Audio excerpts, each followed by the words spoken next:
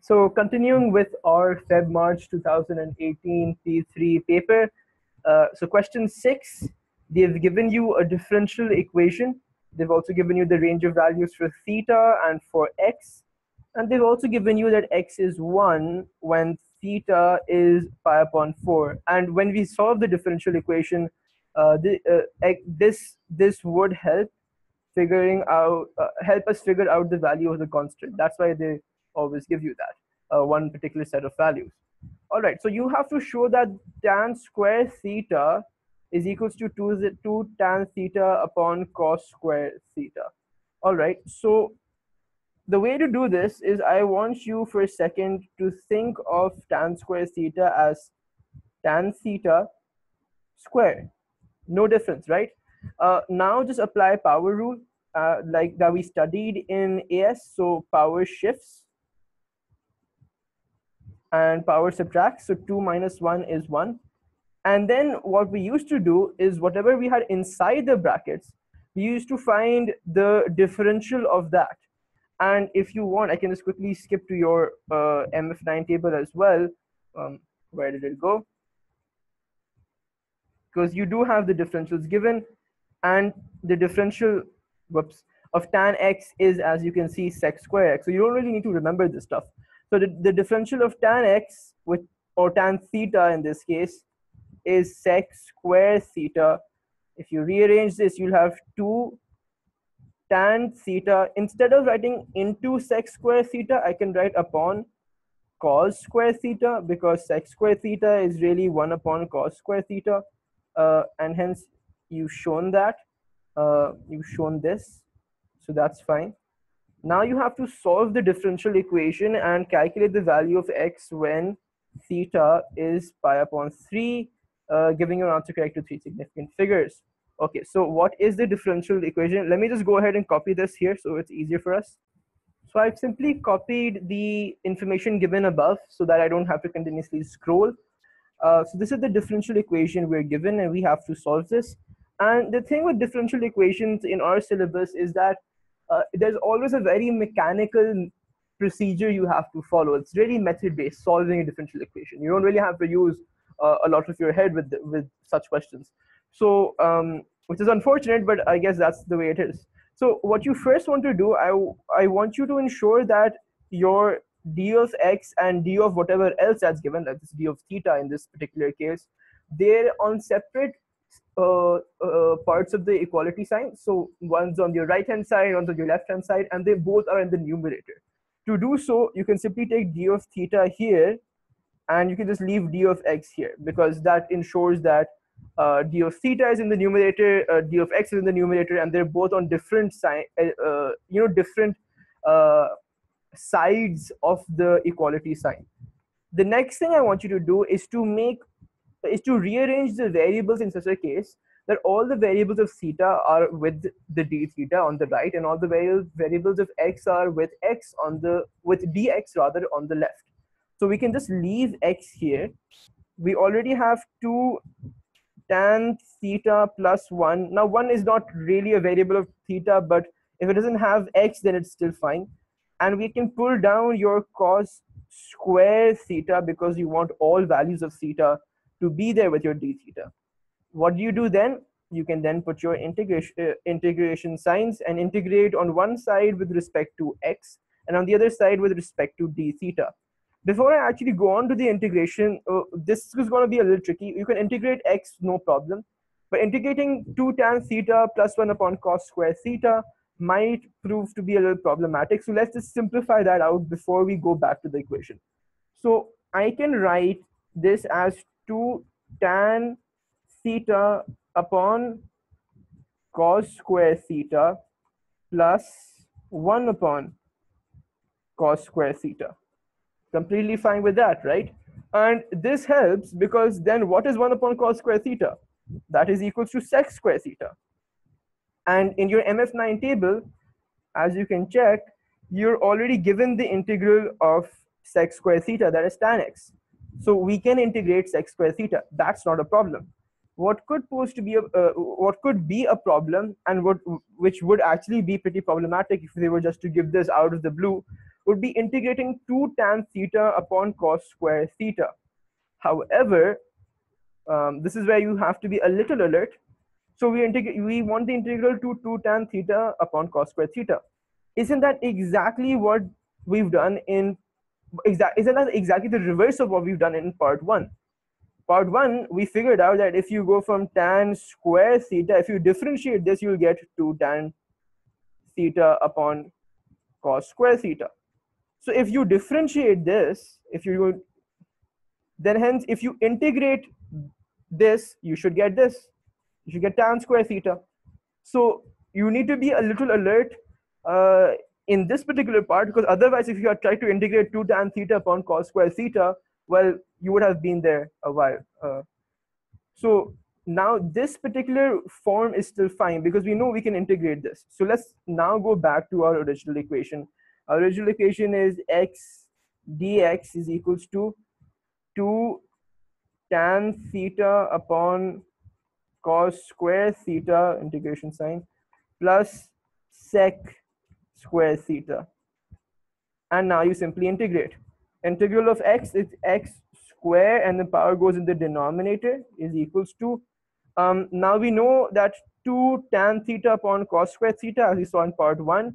If you differentiate tan square theta, it goes to this. So if you integrate it, as differentiation and integration kind of like works in the reverse direction, you can go back to tan square theta. Right? Did I write it correctly? Yeah, tan square theta.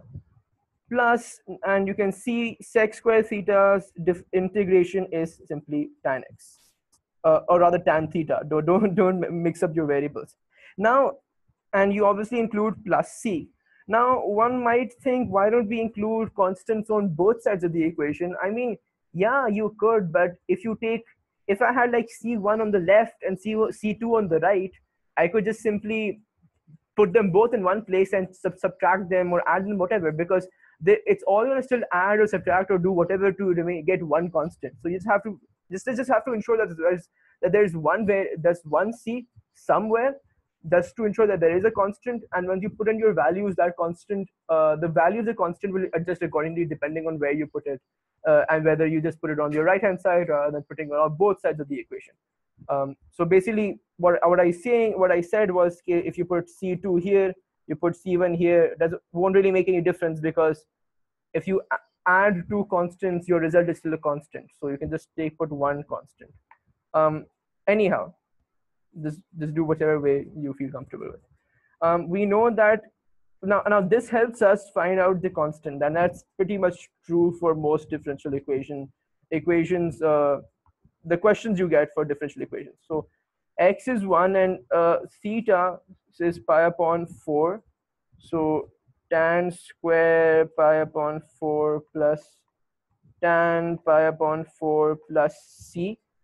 Right, let me just pop this into my calculator and see if it simplifies. So the calculator says that the value of tan pi upon 4 is 1. So this would just be 1 square, which is still 1. This should be 1. This would be c. So c should be equals to, that's 2, and that should be 0.5 minus 2, which is, minus 3 upon 2, which is basically minus 1.5. Because did I do that correctly? Yeah, I think we should. Very good. Okay, now we get our proper differential equation. Well, and they're not too concerned about us making a subject or anything, so I'm not going to bother with that.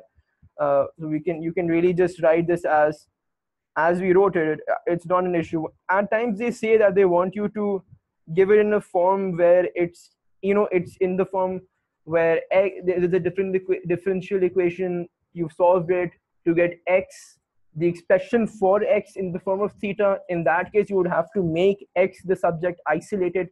You can't just leave it as x squared, but that's not the requirement here. So I'm not really going to bother with simplifying it further. What they want us to do is to figure out the value of x when theta is pi upon 3. It's pretty simple. So x squared upon 2 is equals to tan square pi upon 3. And understand whenever I write tan square, whenever we write tan square pi upon 3, we really just mean this. You take tan pi upon 3 and you square it. I hope there, I mean, and your calculator will tell you there's no really any other way to do so either, in case that was a misconception someone has. So let me pop this into my calculator to get, I mean, so basically what would happen is you'd get a value of all of this. Let's call that value box. You take 2, you multiply it with box to get x squared. So let me just figure out what box is. I'm kind of using box as a variable here, but let me just figure that out by popping this into my calculator. Right, so you're getting this to be x squared is equal to 3 plus 2 root 3, and to get x you just take whole root, which gives you x plus minus 2.54. However, you can't simply leave it as this, and there are, I mean, it told you in 2 ways. Like it told you once in the question and it hinted on it another time as well. The hint was with the English, calculate the value of x, not values. Plus minus would be values. Just calculate the value. And to be honest, I mean, this sounds like weird, but like it actually works. If you focus on the English of the question, you can actually tell whether you're going wrong, if you're going wrong and or calculating too many or too few values. But the way you have to figure this out is how they've given you the range, how x is valid when it's greater than 0. So obviously x can't be minus. So your final answer would only be plus 2.54 rounded off to 3 significant figures. That would be the only value of x that, you know, for which that would be your only solution basically, because your negative sign doesn't work because that's less than 0. Okay. So question 7, by sketching suitable graphs, show that the equation e to power x is equals to 6 plus e minus x has exactly 1 real root. Okay. So basically what you're going to do, you're going to sketch y is equals to e to power x. You're going to sketch y is equals to 6 plus e minus x. And the idea here is you're going to show that they have 1 point of intersection. Now, if sketching graphs, you know, especially exponentials, makes you feel a little queasy, you're not too confident with that, I'll put the link in the description for the video I've made about specifically on sketching exponentials, and that playlist has sketching ln and trigonometric functions as well. So you can go ahead and watch that. I'll just solve this. So you have your y and your x value. Now for exponential e power 2x, if you put x is 0, you'll get 1. So that's its y-intercept, and it kind of like goes something like this. Well, not like that. Bad handwriting, bad drawing, hate drawing. Okay, something like this. So e power 2x, right? So for your exponential 6 plus e power minus x, if you put in x is 0, you get 7, because, you know, e power minus e power 0 is 1, and then you add 6, so you get 7. So that's what it's going to cut. And normally, just drawing this for you, like a normal, if this was a normal negative power exponential, so like e power minus x would look something like this, and this would be 1. Well, a better, it kind of comes very close to your x-axis. It never really touches your x-axis. So here, so the first thing you needed to correct for by the plus 6 was the y-intercept. The second thing you need to think of is normally an exponential, even e power minus x, is defined for any value that is greater than 0. Because again, it can't touch the x-axis. If it touches the x-axis, that is where the y value, the e power x value, is equal to 0, and it's not defined for that. If you have e power minus x plus 6, this is greater than 6, right? Because if you add 6 to one side of the inequality, you'll add 6 to the other side of the inequality. let me repeat, if you add 6 to one side of the inequality, you'll have to add 6 to the other side of the inequality in order to ensure that you don't change things, right? So because of that, what you really should be doing, you take 6, you kind of think of this as your false x-axis. Basically, you want to draw a dotted line. It's not going to be part of your actual graph, but it's going to form something exactly like this, except it'll be translated, it'll be shifted upwards, you could say, by 6 units. So something like this. It goes through, it cuts the y-axis where y is 7, right? And you can go ahead and you can rub your fake x-axis that you drew, because that's not part of the graph. This will just kind of like go here. It'll never really, it will never really touch the line that is y is equals to 6, because that's kind of like your fake x-axis here. Again, if you watch the video I've made about just about graphing exponentials, I hopefully that will ensure that you're much more clear about that. Anyhow, but you have to give a statement. Don't forget to give a statement. You have to give a statement how there's one point of intersection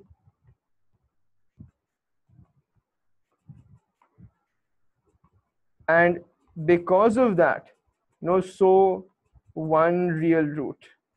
The marking scheme cries about this every single time this question comes, because they're like, they draw the graphs, but they just leave that. They don't give us a statement as to how this shows that this particular equation has only one real root. So you have to give that evaluative statement. Verify by calculation that this root lies between 0.5 and 1, and they probably are going to make us do iteration. Yeah, that's what they're going to make us do. Okay, so a very common question, which is good. So in case this repeats in our paper, you know how to solve this. Okay, so what I want you to do when they want you to verify that the root lies between so and so values, you take your equation and you shift everything to one side. So e power 2x minus e power minus x minus 6 is equals to 0, right? And that's what it is. Now think of it like this. If for a value of x, if this is equals to 0, if the let's call it the function or whatever, if that equals to 0, then x is your root. We know that. So obviously, if you put in a value of x and you get a positive value, it means the root lies below it, because 0 lies below it. If you put in a value of x and that gives you a negative value, it means you have to adjust your values of x to ensure that you increase the output that you're getting. Because if the output is positive, it's greater than 0, hence you've overshot the particular place where you get your root. If your output is negative, then you've kind of still not reached the output where you get your root. The output should be 0. That's the idea. That's where whatever value of x, that's the input value. You put a particular input, and if you get 0 as your output, then the input value, that was the value of x, is your root. And using this, that's how you really show that it lies between this. Because you put this in, and for one value you will get, let's put in x is equals to 1. For one value you will get a positive, and for one value you will get a negative. Sorry, you don't put this. I don't know what this is equals to. I'll put it in my calculator, but let's do the next one as well. Next one is 0.5, so this would be e1 e power half minus half, in fact minus 6. So let me just pop this into my calculator to figure out what we're getting. So you're getting these values, and to be honest, I don't really care what calculated values you're getting. What I really care about is how this is a positive value, and how this, well, let's take this sign into account, how this is a negative value. If one of them gives you a positive value and one of them gives you a negative value, that means the value of x, which will give an output of 0, in fact lies between these two values.